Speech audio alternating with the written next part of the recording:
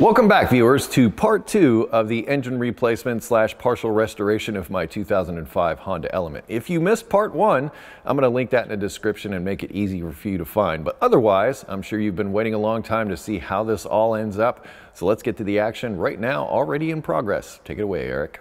Eric, is this a suspension rebuild video or an engine replacement video? Well, it started out as an engine replacement video and now it's turning into some kind of weird element restoration, fighting with bushings, what have you. Let's get back to the engine stuff, shall we? Specifically, I need to get all the stuff on this engine that doesn't belong and replace it with the stuff that's on the old engine so that we can have a complete engine. And while I'm at it, I'm gonna see if I can do a valve adjustment right here on the floor. For starters, I'm gonna see if I can get this thing to sit a little more upright. If I can't, well, I can't. But if I can, that'd be nice.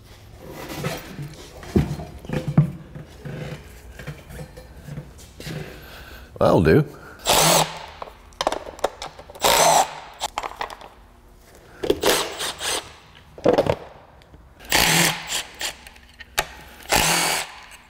I will be using these newer coil packs also.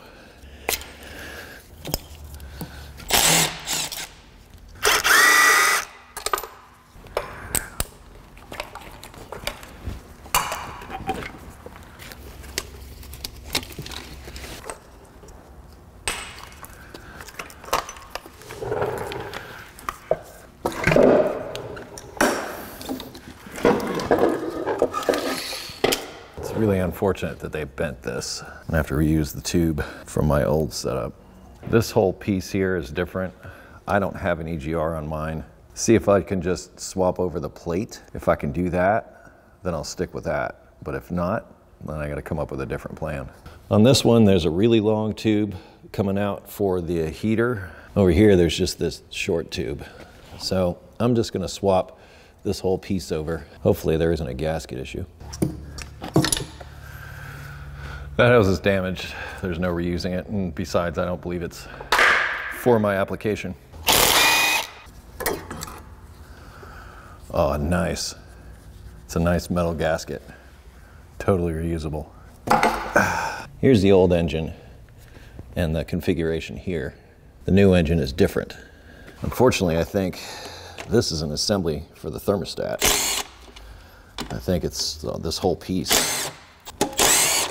And it is. Sadly, I'm gonna have to replace it with the older one unless there's a way to like switch this from one to the other. Because of the way this is sort of hooked in there, I kind of wonder if I can just pop this out and put it in the new one. So it can get swapped out. Bolt biter sockets, man. That doesn't look that old. Do I really want to mess with it? Let me grab the other one. Oh, they're different too. The center part is different. So, though they may seem similar, they're not. We'll keep this one around. If this ever fails, well, we can always try swapping it out for this one. But looking at this, and the rest of the inside of this engine, it doesn't look poorly maintained at all. I think it was a catastrophic event that brought it to where it is today. Anyway. Let's get that pipe because we're going to need that too.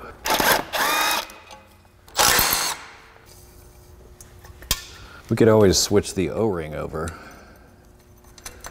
from one to the next once I get this tube off. So we'll have a new O-ring. Yeah, I think we'll clean this up and maybe swap O-rings.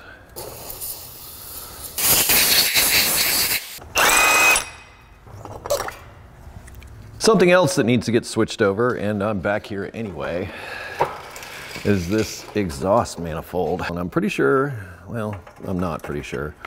I think I can get these fasteners out. I'm gonna have to figure something out for this guy. Unless it's, no, it hadn't broken loose yet, so. That makes it easy. If it just breaks through the rust, then no problem. Take a little bit of heat on this and I'll at least be able to get the fastener out and replace it with a new one.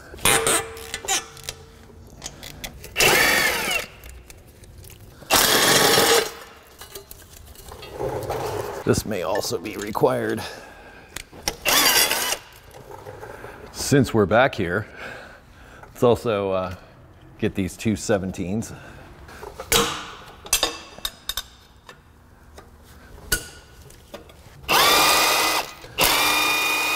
I'm leaving those there for the moment so I know where they go.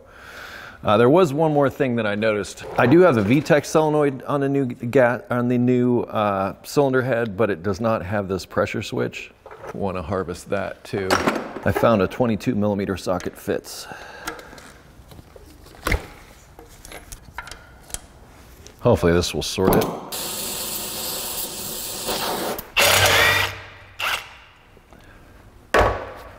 Bolt biter. Not a whole lot left here, so I'm going to clean it up with a Rolock or something, get this down to some bare metal, and I'm going to basically tack weld this back in. Well, if I can, if there's any metal left there to weld. But this will save me a rattle in the future from the heat shield, at least for a time.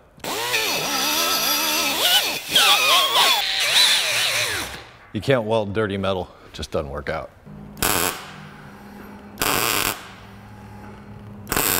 I'm going to smooth this out a little bit so that it doesn't deform the heat shield when I tighten it down, and then hit it with a little bit of exhaust paint, which is specifically made to handle these kinds of temperatures, and also maybe help it with a little bit of the corrosion.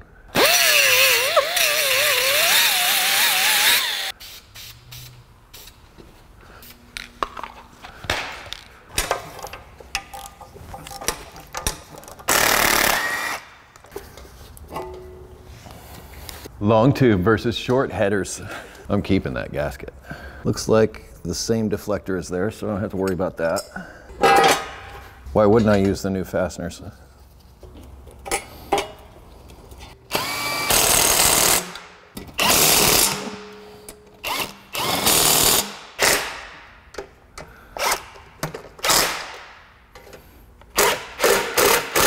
not using that.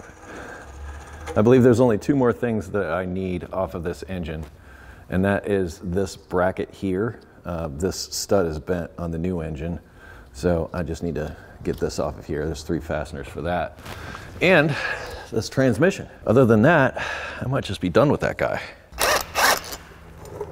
And now we are faced with the ugliness of removing the transmission from the engine. And I say ugliness because this is the only thing holding the engine upright at the moment. The minute I remove it, the engine's going to want to flop over. So I have to be mindful of that because I don't really want to hurt this. But at the same time, going to need this transmission. There are 1, 2, 3 more fasteners.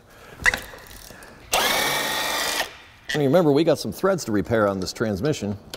Thank you, previous person who did the clutch and starter. You jerk. Yeah, all 3 of these are the same length. That one's long, that one's short. So short on the bottom, long on the top. Ooh, right in the eye. I forgot I took my safety glasses off for a second.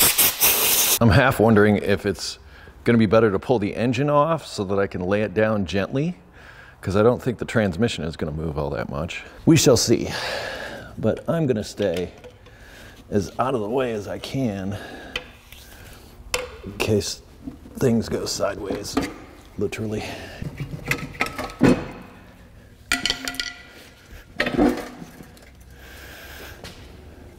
Huh. That worked out better than I thought it would.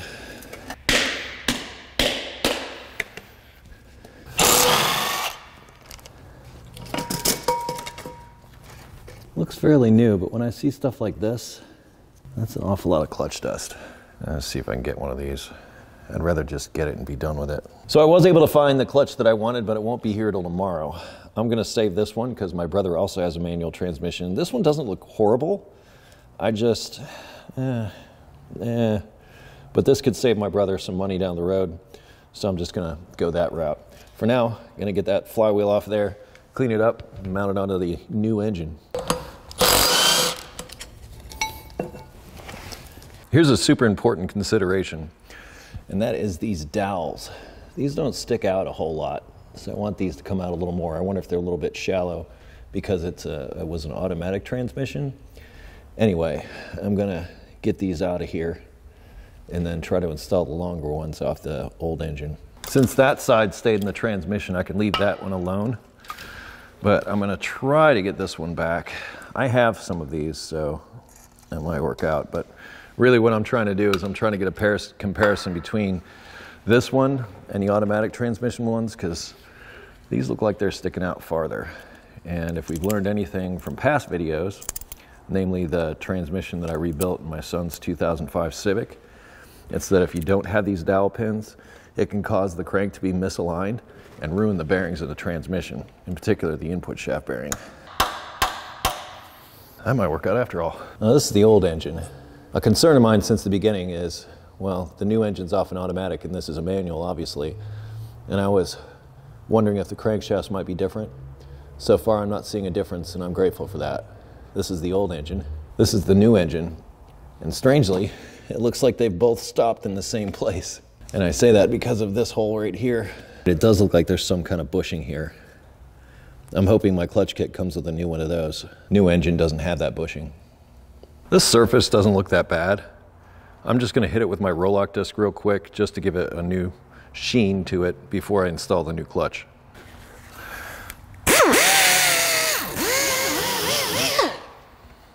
Remember this sensor that I removed? Well, that's gonna go right where that plug is. So I'm gonna swap that over.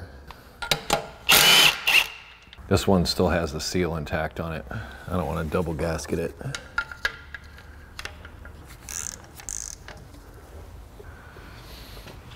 Clutch won't be here till tomorrow, but there is something I can do. Level the engine back out and then remove the valve cover and the plugs and do a valve adjustment on it real quick. There is something I forgot to switch over, and it's this right here. This is not on the new engine, it's just these 214s, and it's mine. It's the lower mount for the AC. I would like to get this all cleaned up and ready for its new clutch, take the shift fork out and prep all this stuff out. But you might remember we had a couple of bolts that had issues. This one is trashed and I'm gonna have to try to fix it. Now this lower one down here that was bad, I was actually able to find a replacement for it, so I can get rid of this one. Sadly, I'm gonna have to reuse this, which I'm not happy about, but I can fix these threads. So I've scoured through both of my tap and die sets, including my new one, and I have no 12x125, which is what this is, like either in a die or a tap. So I'm gonna have to track that down. Disappointed about that. Just the little things that kill you. I do have this one, which I believe is a 10x125.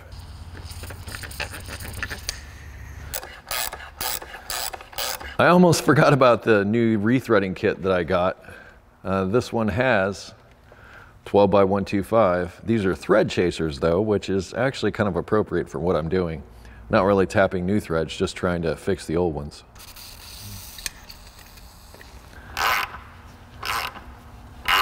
It ain't great, but it's better.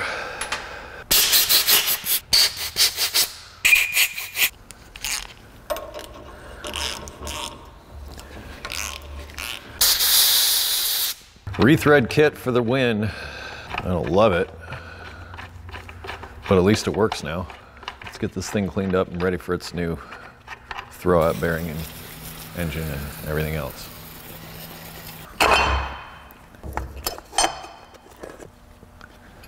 There's just regular grease on here. I like moly grease on these pivot points. This is that lower shield. Brake cleaner, it's linked in the description.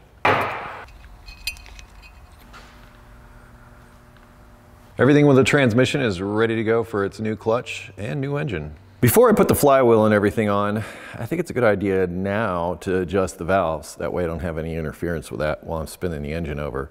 I've already removed the plugs and I'm prepared to remove the valve cover. Let me show you the plugs. These are the plugs that came out of the new engine and they are excellent. Now they're not the iridium type that I'm putting in, which is not a big deal. They're still NGKs, but look how clean they are. Very excited about this engine. I've already done a video about valve adjustments on this engine that I'll link in the description for you. I'm excited to get a look inside this thing. And I'm doing the valve adjustment now because, well, it's easy to get to everything. Not that it's super hard when it's in the vehicle. I'll take any wins that I can. Oh. I guess they broke the dipstick off, but This looks very, very clean and very nice. Yeah, this is good. Now these particular engines only have the VTEC on the intake side, but they do have the adjustable cam gear so that it can change cam timing. So this would be 8 on the intakes and 10s on the exhaust. With that sorted, I'm going to put the old valve cover back on to avoid any damage or issues with the new paint that I put on the other valve cover. I'm really just putting this on here to seal things up. In fact, I'm not even really going to tighten these down. I'm just going to keep them snug. I'm also going to put the plugs back in. Then we can install the pilot bushing, which there's a story to that guy, and then the flywheel and clutch and pressure plate. Once again, these are only to keep the dirt out. Part of the reason I'm going the extra mile, because this thing doesn't seem to have a lot of miles on it at all. This is pretty close to just throwing a brand new engine in this thing. It's not too far gone as far as the body and everything else. I guess that's why I'm straddling the fence between restoration and engine replacement. I'm also somewhat practicing for when I do the Type R, because that will be a restoration. So I'm kind of getting a feel for what I'm going to need to do, how much time it's going to take. And it's going to take more time than I thought, and probably more time than that. This is my new pilot bushing, and it's critically important, particularly when going from an automatic to manual like I am here, because this will not be in the back of the crankshaft, which is where I'm about to install this. But my new clutch kit came with one of these. Unfortunately, they left it in the box in such a way to where it got damaged severely and couldn't be recovered.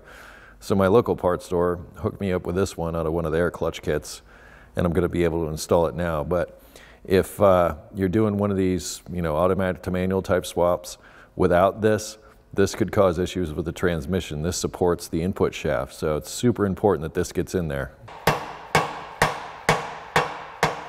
And for good measure, I'm just going to check it with my clutch alignment tool. Ooh, that's snug. I hope the transmission goes in easier than this does, because that is snug. Here's a piece of crocus cloth. I don't know if the outer edge of this got rolled over when I hammered it in. Either way, if I can get this clutch tool to go in here easier, that'll make me happy. I just measured the input shaft on the transmission, and it's almost 21 millimeters. I'm going to check the back of the crankshaft opening now. So I think it'll work. I think my clutch tool might be a little big, because my clutch tool, this is actually a little bit bigger than what the input shaft is. So this is just going to barely work. But I'm glad I checked this. Previously, I was able to get a wood block under here.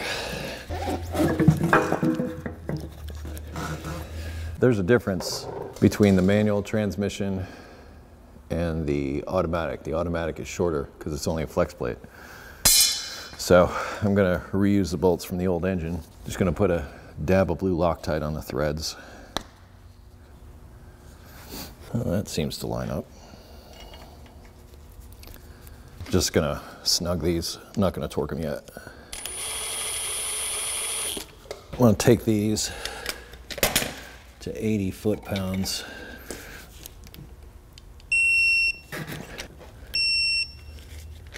Start this off with a final rinse. I'm installing an Exedy clutch kit. There's the number. Was looking for a Daikin. I like those also. Luck, also a good one. That was a snug fit. I won't have to worry about rotating that too much. Also going to clean the pressure plate.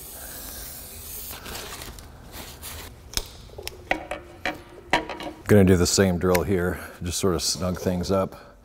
I'll usually wiggle this, but this fits so snug, so I don't think it's going to move around all that much.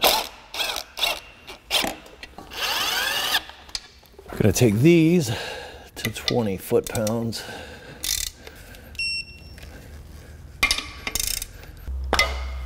Let's hope that's good, because if it's not, it's going to be kind of a fight. Let's get this transmission ready to install.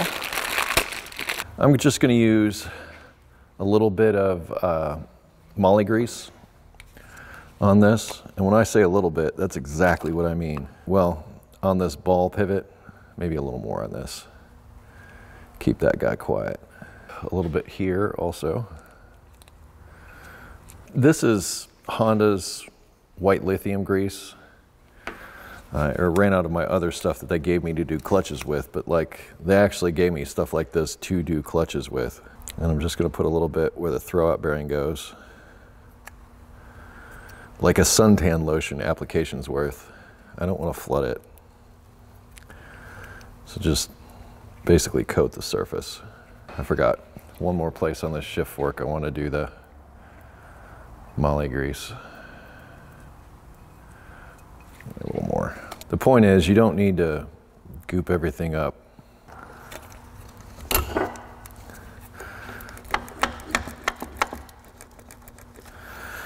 Then I will also take a very small amount of white lithium grease and put it on the end of the throwout bearing so that when it contacts the fingers on the pressure plate, it can move just a little bit easier and quieter. You can see I didn't use a lot of anything.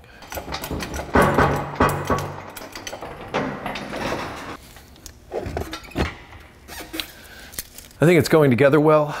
I think the tire's the problem. But if I get all these bolts started, they're like dowels, sort of guide everything into place.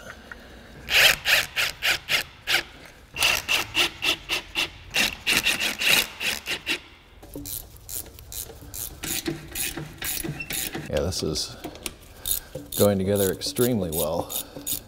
I normally don't draw them up like this. I normally like to make them flush first, but this tire is pushing back in a couple of spots, and there's not much I can do about it. It's going down on the dowels. I don't hear any significant resistance, like popping, or I don't feel it binding. It's just snugging up nicely. Like, there it is. It's made it up. It's like they wanted to be together. Those two are together now. Hopefully they'll stay that way for a long time to come. I'll be easy on the clutch.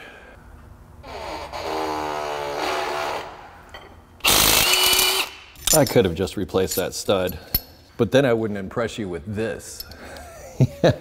I sandblasted it and painted it. I know, I've kind of gone off the deep end here. And they appear to have Honda Bond on them, which says they might go into a water passage. I'm gonna clean these up and get some fresh Honda Bond to install on them. Looks like the long one goes up in this corner because that one's raised up more than the others. I'm just gonna add a little Honda Bond to the end of the bolt. It wasn't really on the threads, it was just more on the end.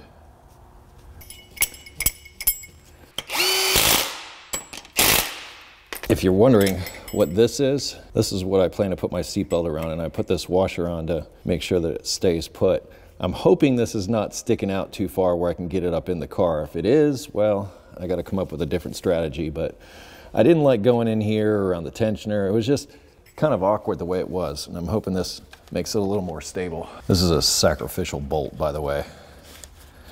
I don't really care if it bends, and if I have to, I can cut it out on the count of its nothing goes there.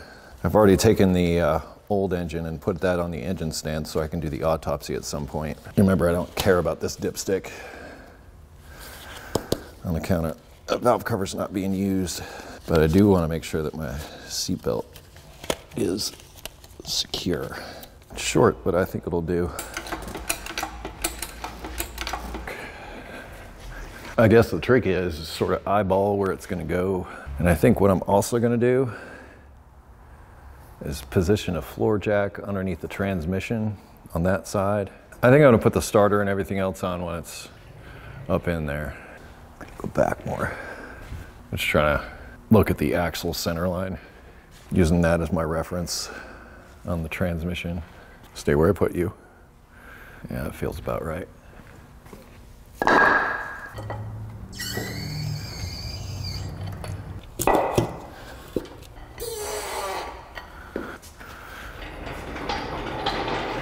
I think that went pretty well. Although I think I'm over this way a little too much, but we'll find out in a minute. Whoa, be nice, AC compressor. Yeah, it's got to go over this way.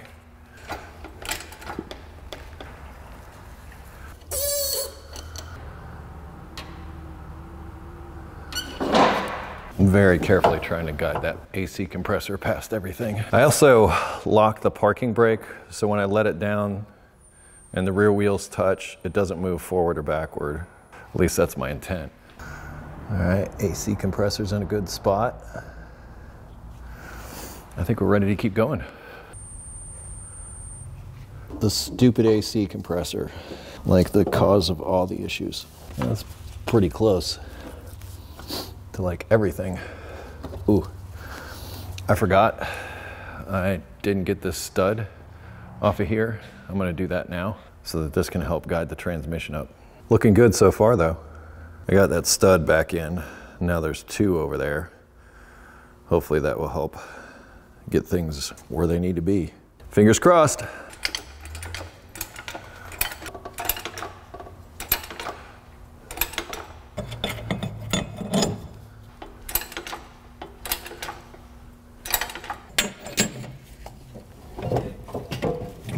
So my bolt hanger is barely clearing and it's kind of sitting on top of the hard power steering line. I don't want to break that. There's a little 10 millimeter down in here that I'm going to remove so that I can sort of move the line around and keep it out of harm's way. Now I can move around. If it's stationary, it could get crushed. And this is the type of thing that you got to watch out for when doing this work. You don't want to make more work for yourself. Excellent.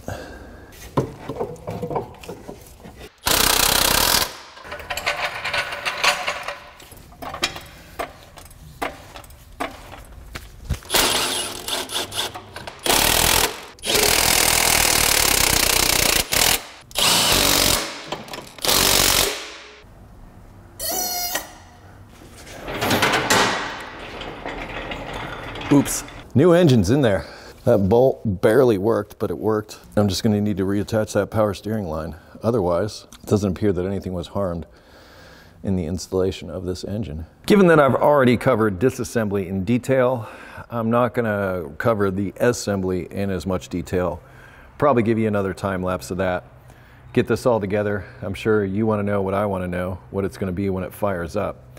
When I get the valve cover off, I'm gonna pour in, well, I'm gonna check to see if it has any oil in it.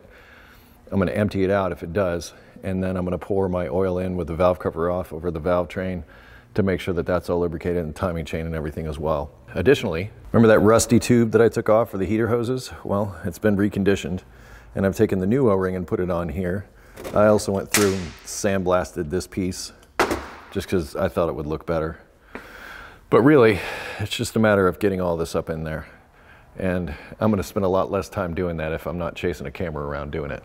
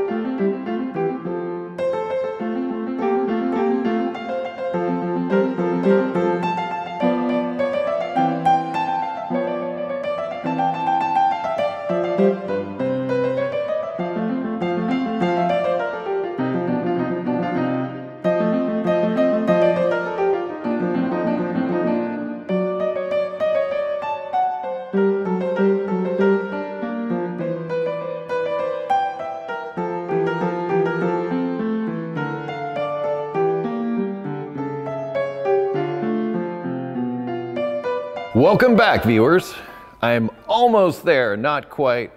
I was working along while I'm not sure exactly where the camera's cut out, but I got the subframe in, the engine's in, the transmission's in, and I got some oil in the engine. In fact, I might have mentioned this already, but I took the valve cover off, the old valve cover, and before I put the new one on, I drizzled a bunch of new oil all over the camshafts and the timing chain and everything to try to make sure that the oil got down in there. But I got, well, tired and hungry, so I went home, and I'm back here today, and I don't have a whole lot to do. I'll show you what I've done, and well, we'll get back to work and get this thing started up. Check out that subframe, right? It looks good. I think that was really worth it with all that effort. Now, it did seem a little easier to put up in there without the lower control arms attached. Although, what I've done in the past is I've hooked the ball joints in to help hold it in place while I run the 4 bolts in that hold it in there. And speaking of those 4 bolts, I ran those through the sandblaster, and then I coated them with WD-40 to help prevent corrosion in the future. But this gives it an OE look, you know, because this is how they look, except for like when at the factory, they put like little paint marks on these to verify that they've been torqued to spec so that when it goes down the line, they know that somebody has done something. In fact, you might see one here on the coil spring. You might see that one right there. That's just one. You find them all over the vehicle. But anyway, not too much to do under here. I still have to fill the transmission up with some fluid. The engine, I did put some oil in it. And as I mentioned, I removed the old valve cover and just sort of drizzled oil over the top of the camshaft and the timing chain and everything to try to get some oil down in there before I started up for the first time, but very happy with that. New engine mount here in the front that you can probably see, and let's go up top. Looks very happy in its new home, doesn't it? That new valve cover turned out nicely. It kind of sets things off, and if you're concerned about this dirt, there's a cover over all this, so I'm not concerned. I also went through, you might have noticed, and cleaned these tubes and ran them through the sandblaster and painted them. Once again, practice restoration. Everything is pretty well in here and connected. The thing that I had the most trouble with was all of this down here, this bracket tree and all this kind of stuff. But I got partway through it, and I'd been fiddling with it for like a half hour trying to figure out exactly how these things went back into place. Then I realized I drove an element here, and I might as well go out and just look at it as reference, which I did. And I got all the wiring and everything exactly like it was. So that's all sorted. But that was the most difficulty that I had in that regard. Otherwise, there's just a few more things to get in here and put together, and we'll be ready. I think this is going to be a time lapse until we get to the end. I want to keep my momentum going, get this thing put together, get all the fluids in it, and focus on what I'm doing. And then we'll circle back at the end, start it up for the first time, and see how it runs. I'm excited. How about you? Keep watching.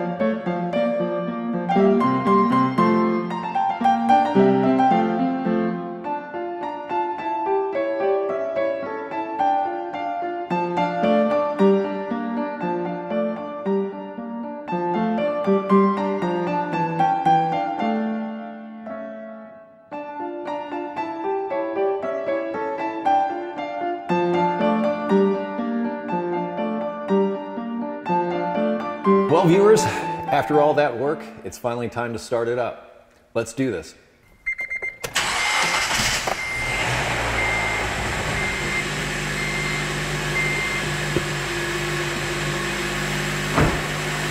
That started right up. Can definitely tell it wants to live. Looks good, sounds good. I don't see a drop of anything coming out of it. Maybe I did it. I did it.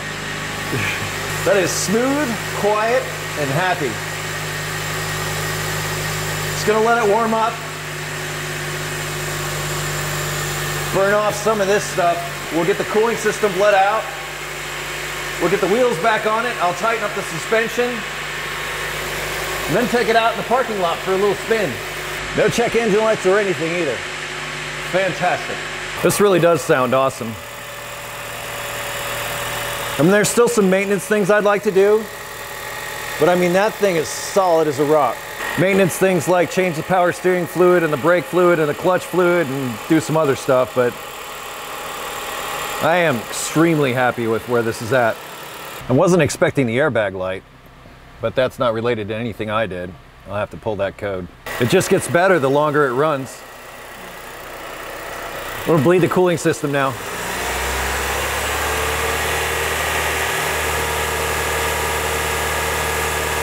I did open up the door to let some of this stuff out because not only is the engine new and covered with gook that's burning off, but new exhaust also.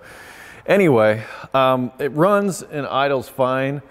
Only one of the cooling fans came on, so I tried the AC to see if the other cooling fan would come on, the condenser fan. It does not. Additionally, the AC compressor, whenever it tries to engage, like really brings the engine down like it wants to die, and then it disengages. It's sort of acting like there's a problem with the AC too. So my work is not over, unfortunately, but at least it's over as far as the engine and I'll be able to drive it. But if I want AC, it sounds like, well, I'm gonna have to do some more stuff and figure it out.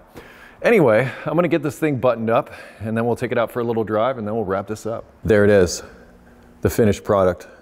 I'm proud of it. I think it worked out well. And yes, I installed the catalytic converter security system. I know it's an aftermarket converter, but still, I don't want people messing with it. Want to take it for a spin around the parking lot? Let's do that.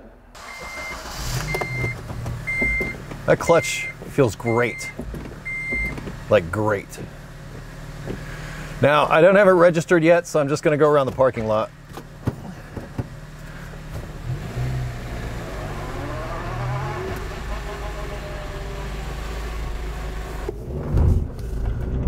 Oh yeah.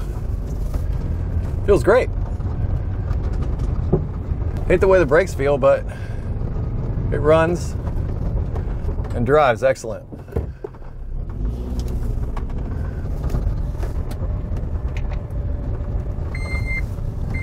I know I don't have my seatbelt on, but I'm not on the road and I'm not going fast. Shush. Yeah, I'm gonna have to work on those brakes, but this engine's great. It's quiet.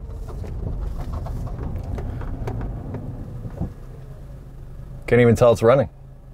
It's like, is it on? Is it even on?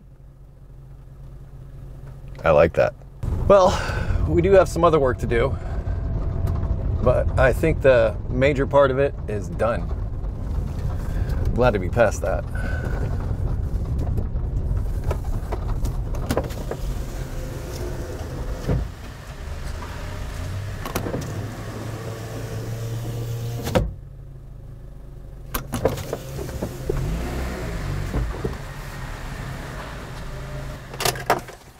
I'm happy. That was kind of epic for sure, but the result, well, the result is great. Now I still have some work to do. There are other things, and I often find this when I picked up a new used vehicle that I need to go through and hit the reset button, but I think we've certainly hit the reset button on the powertrain, both the engine, the clutch, the transmission, all that stuff. All seems to be working just great. Now I'll get it registered, insured, get it on the road, and well, I'll start messing with the other stuff in other videos. I have other Element videos besides this one that I'll link down in the description for you. In fact, I believe I have a whole playlist at this point. If you have questions about the tools or parts or anything that I used in this video, check the description. I often put that stuff down there along with additional information. There's also a link to EricTheCarGuy.com, which is where I ask you to go if you have automotive questions. Thank you so much for watching today. I hope you enjoyed it. Be safe, have fun, stay dirty, and I'll see you next time.